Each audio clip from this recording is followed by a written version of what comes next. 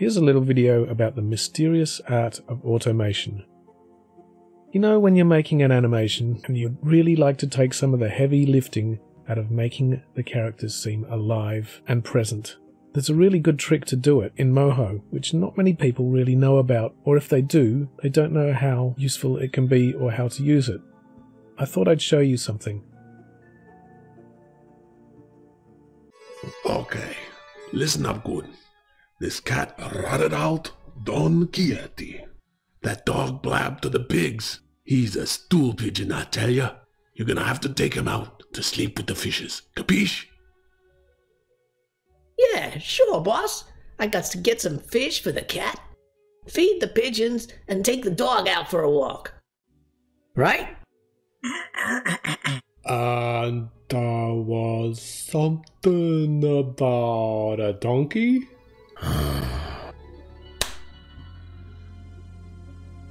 Okay, so a lot of the stuff that's going on there is actually automated.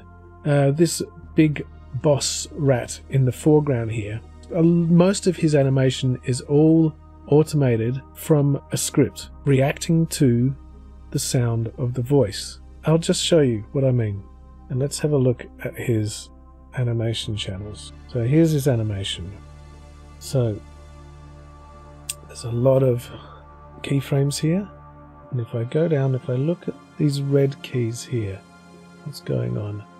This is clearly automated. You can see by the evenness, and what it's doing, it's running off the audio channel. And if you watch this here, these two bones here, audio and audio B, you can see them moving. Don Quixote. That dog blabbed to the pigs. He's a stool pigeon, I tell ya. You're gonna have to take him out to sleep with the fishes. Capiche? So what's going on with that is that there's a little script hidden up in here under sound and bone audio wiggle. And you can see that I selected the audio layer and then I've applied this to it. Now I've also got another bone in here, and once you've got that to move with the audio, then what you can do is use one bone to drive another. You'll see all his movement here is basically being driven by these audio bones. Have a look at his actions. So one bone is driving another. This audio bone is driving this cheek. So when he talks and when that bone moves, his cheek moves up and down. Now we've got another bone here. Aha! So as that audio is driven, it drives this character's bones up and down. Okay, so let's go on to a simpler character. So I'll run through how to do this from scratch. First of all, I'll go to the real basics of a few things about automation and lip syncing, starting with the most simplest box. First of all, let's give this box a mouth. Alright, so if I was to add a bone to this layer, and we'll call it audio bone. Okay, now there's a few different ways of doing this. One, using the bone audio wiggle. To do that, I will make a new action. In fact, I'll make it a smart action immediately by just going to bone, make smart bone dial. Okay. Let's go to audio bone 2 and we'll get that mouth, and let's open that mouth. So as the bone moves, so too does the mouth. Now we'll go back to the main line, and you see there's nothing here unless we put a keyframe in. And now you can see that. Okay, so that's a keyframe. We'll record some audio for it. So let's do that. Window, audio recording. I hadn't thought what we're going to say here. Let's go. I am a robot. I want to be a robot. Whatever that means. Let's have a listen. I am a robot. I want to be a robot. Let's see what happens. I am a robot. I want to be a robot. Okay, great. Alright, so add to project. Okay, great. And here we have the audio. I am a robot. I want to be a robot. Great. We could have recorded that earlier in another program or with actors and all that kind of stuff, but just so you can see what's going on, that's what we've done. Now, once again, I use this audio bone. I go to scripts and I will apply the sound bone audio wiggle. That was just default settings. Let's see what happens. I am a robot. I want to be a robot. Great. Okay, we can see that that's not really enough, is it? So this is the trick that I like to do, is I like to make two bones. So that's the one that's driving the action. So let's take that away and make another one. This one we'll call audio input. It doesn't matter what we call it. We could call that one mouth bone. But I've already done the action, so let's stick with what we've got here. Input. And then let's make a smart bone for that.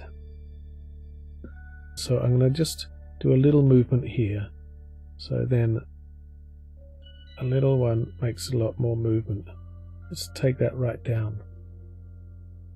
And then I put the audio script onto that one. Max angle 90, frame set 2. And let's see what happens. I am a robot. Here we go. I am a robot. I want to be a robot. Very simple. Suddenly we have automated action. So I am a robot. I want to be a robot. now you can just record as much as you want and that'll instantly come through again and again and again. So that's one way of doing it.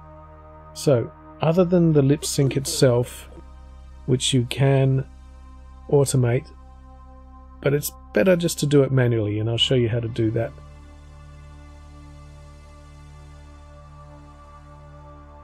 So first we go to its bone layer and we record some audio.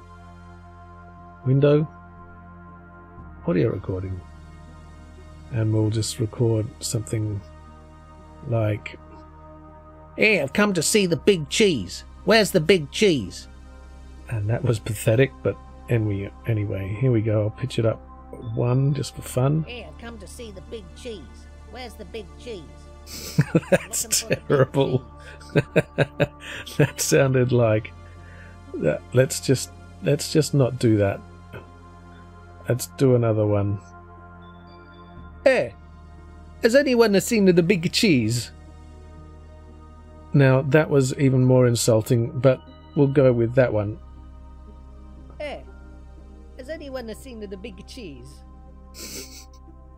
Okay, so I'll save that one, add to project, the big cheese.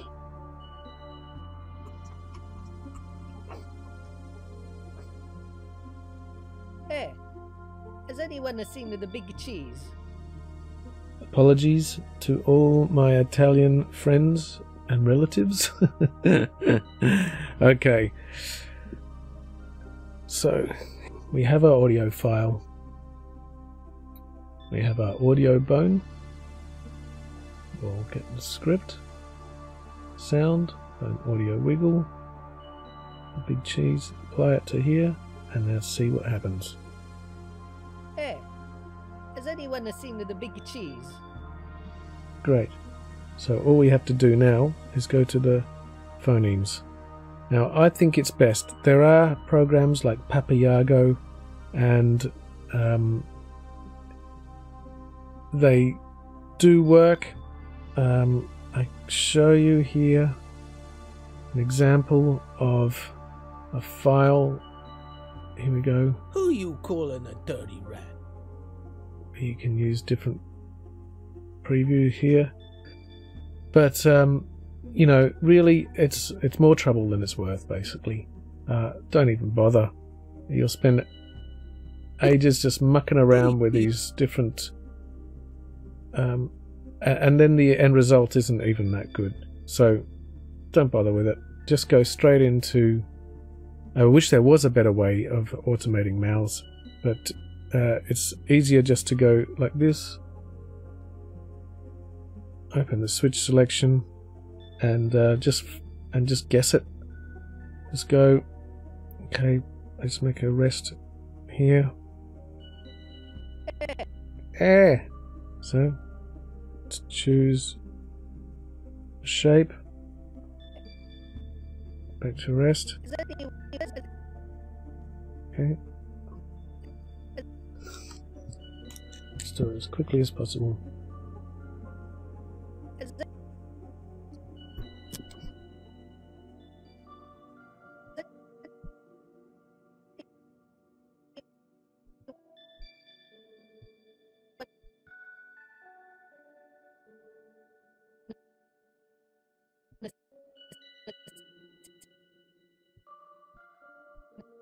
You just go through and pick from the list.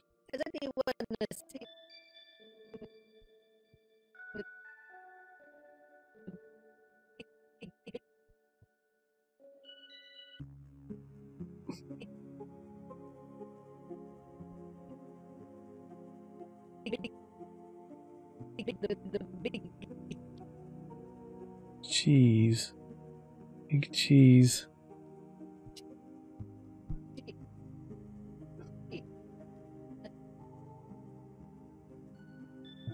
Anyone seen the big cheese? Has anyone seen the big cheese? That's all kind of done. Actions to sort of spice it up. We can use the bone layer.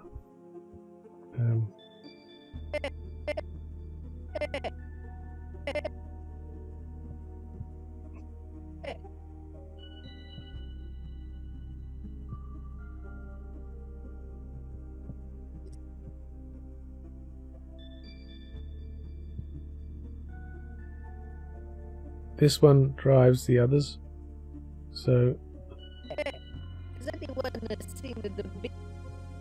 that overrides it and adds to it. Has anyone seen the big cheese? The big cheese. So you have Has anyone seen the big cheese? one animation and the other one on top. See how he's doing all this? All of that is all automatic. And if we can see the bones,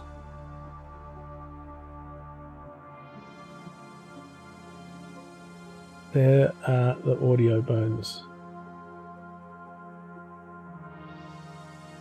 And one movement drives another. So this one, audio bone, is driving the head tilt. That's the head tilt action. Now, if I go to the audio bone, to take all the animation off. Now I've got that audio bone selected, so I'll run the script. Sound, bone audio wiggle, and I'm using the wave file that I recorded before called Doity Rat. And these are, I think, the default settings. Let's have a look. Run that script, and there you see the volume makes the audio bone wiggle up and down. And that, in turn, drives the head tilt. And also, what I also have done is use this bone, which is parented to that bone, and then this neck bone is parented to that one. This one is using a constraint that runs a very small amount, very, very tiny amount off that same audio bone. So, which means his head tilts back a little bit. You can see the neck tilting and the head tilting back. And it gives it that really alive action that if I was to take it away,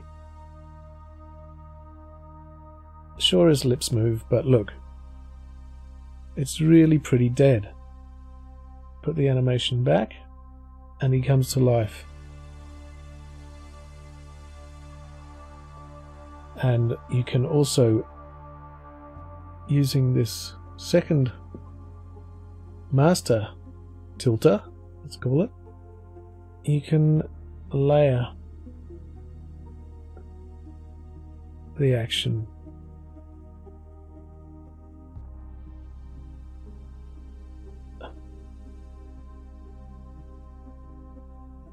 Let's make him say, lean forward, dirty rat. And I'll lean him forward here. There. Who you calling a dirty rat?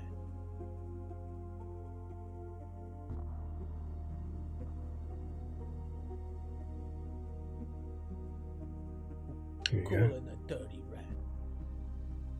And it gives him so much more life without even touching the eyebrows, which of course will give him real attitude.